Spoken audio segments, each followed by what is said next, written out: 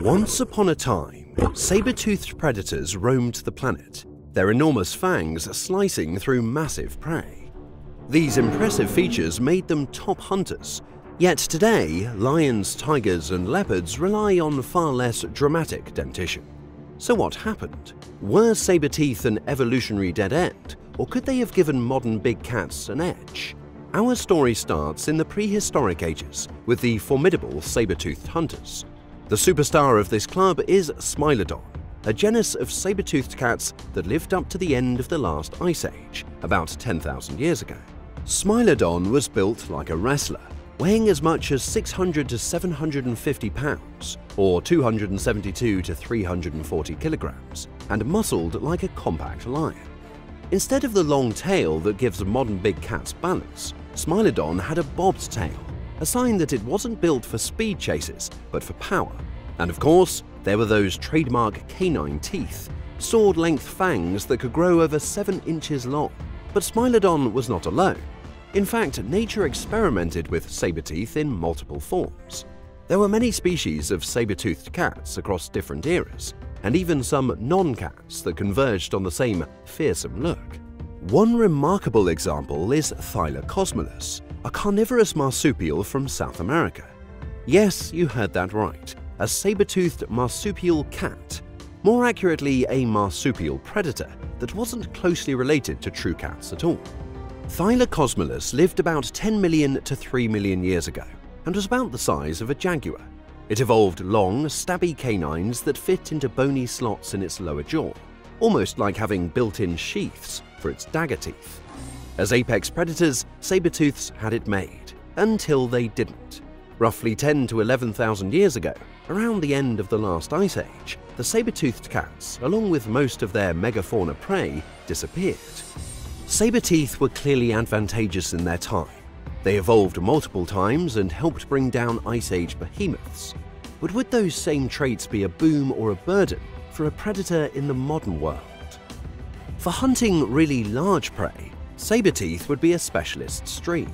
A modern big cat with extra long canines could, in theory, dispatch big animals more quickly and efficiently. Consider a lion today taking down a Cape buffalo. A dangerous Cape buffalo can gore or trample lions during the struggle. With saber teeth, a lion might kill such a large prey faster by slashing a critical artery or the windpipe in one precision bite, rather than holding on for minutes to suffocate it.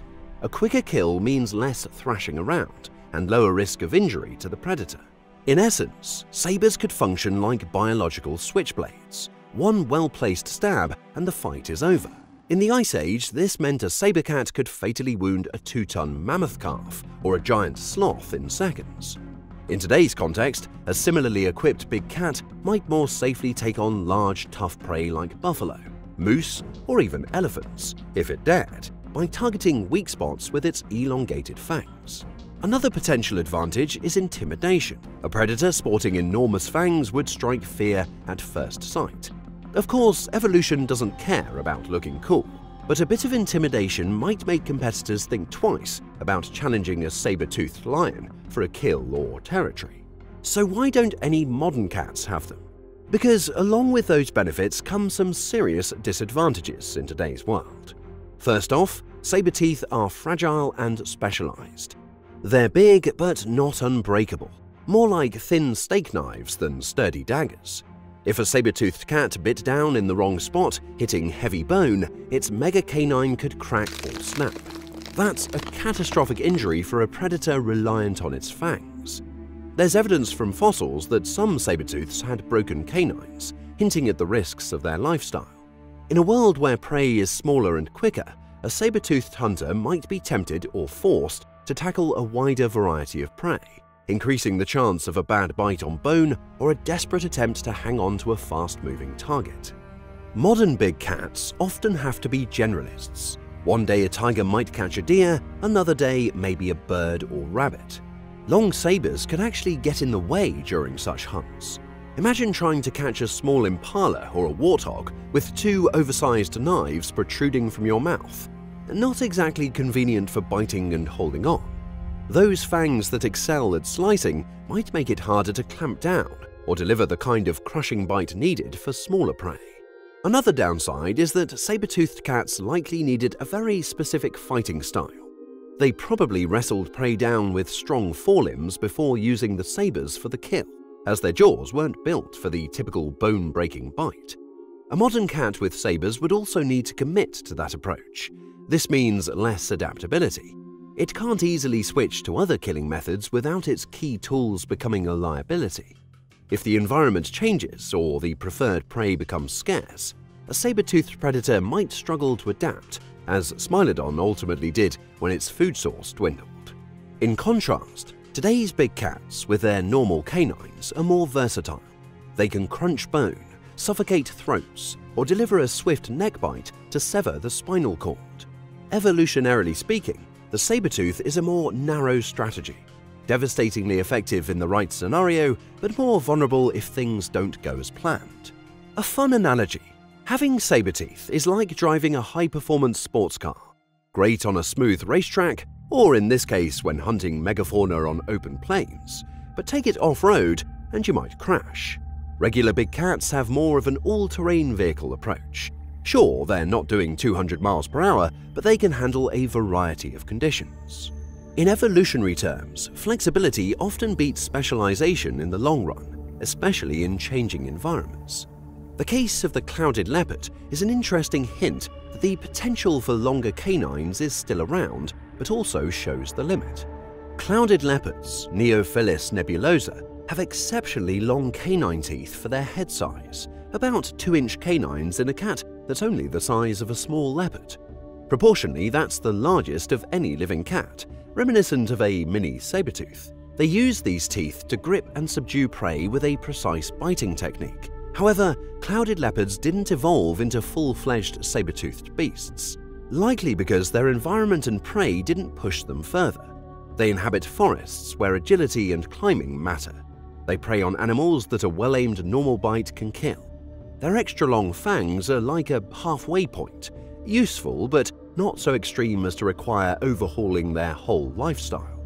You might say the clouded leopard flirts with the saber-tooth design, but never committed to the full saber-cat lifestyle. Nature gave it slightly exaggerated canines, found they worked well for its niche, and stopped there.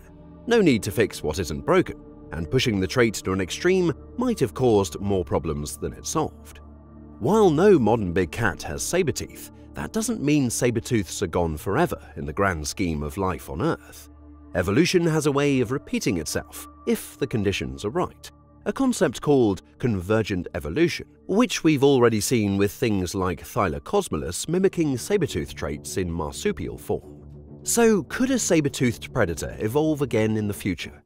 The answer is a definite maybe. Given the right environment, it's possible that the long fang design could make a comeback. Let's set up a hypothetical scenario. Sometime in the future, large herbivores become abundant once more. Imagine a world where, say, human influence diminishes, perhaps far in the future or post-human, and ecosystems get a chance to produce new megafauna. Perhaps giant bovines, oversized deer, or even quasi-mammoth elephants roam some continent freely. These creatures are massive, tough, and present a rich food source for any predator that can take them down. A regular-sized tiger or lion might struggle with such behemoths, too dangerous to tackle without specialized equipment. This is exactly the kind of setting that could favor a saber-tooth adaptation again. A population of big cats, or even some other carnivore like a bear or something we can't imagine, that preys on these giants might gradually evolve longer, dagger-like canines to pierce throats and bellies more effectively. Over thousands or millions of years, as those with slightly longer canines have more hunting success and thus more offspring, the canines could get longer and longer, until voila, you have something that looks an awful lot like a new saber-toothed cat. Interestingly, some scientists have noted that we might just be in a saber-tooth gap in Earth's history, a temporary lull between eras of sabered predators.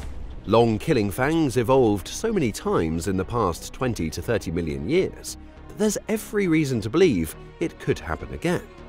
In fact, one zoologist, Per Christensen, pointed out in 2012 that the clouded leopard showed some early saber-toothed-like traits. He mused that given a few million years and the right pressures, the descendants of today's clouded leopards might evolve into proper saber-toothed hunters, slashing the throats of the mid-sized herbivores of the future. It's a speculative idea, but not a crazy one. After all, the clouded leopard already has elongated fangs and a lot of flexibility in its jaws. If, say, larger prey started to dominate its environment, natural selection might stretch those canines further generation by generation. It's hard to imagine evolution getting the chance to create a new saber cat in the near future, when habitat loss and human competition are such huge factors. If anything, we're losing large predators rather than gaining new ones. However, life has a long timeline. If we look millions of years ahead, humans might be gone or have changed our ways, and ecosystems could look very different. It's not impossible that some future feline or feline-like creature could end up filling the saber-tooth niche again if big herbivores are around to warrant it. Another route to a saber-tooth revival could be through genetic engineering or de-extinction, but that's science fiction at the moment. There's talk of bringing back mammoths.